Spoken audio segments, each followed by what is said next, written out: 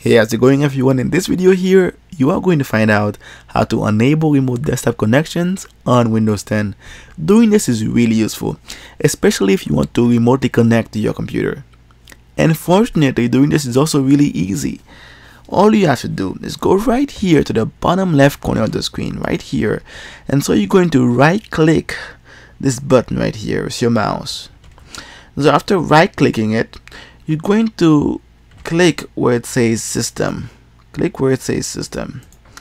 After doing that, this window should open. Right now, you want to go to the left side of this window. Go to the left side, and then you're going to click where it says advanced system settings. Right here. Alright, and so this should open the system properties window. And right now, you want to go to the remote tab.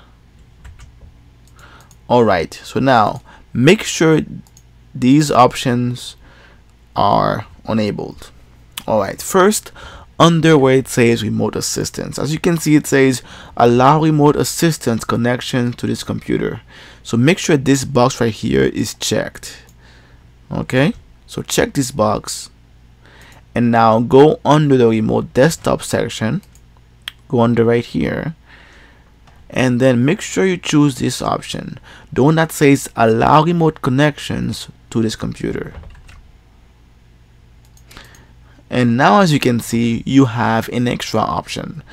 As you can see, this one says allow connections only from computers running remote desktop with network level authentication.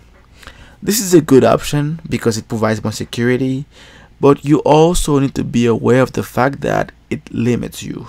So it limits what remote desktop can do. So it's not really best to enable this option.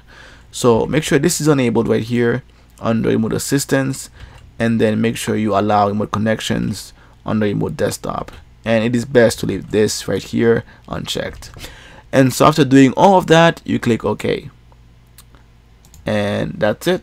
And this is how you enable remote desktop connections on Windows 10. So now if you like this video, please subscribe for more. Thanks for watching.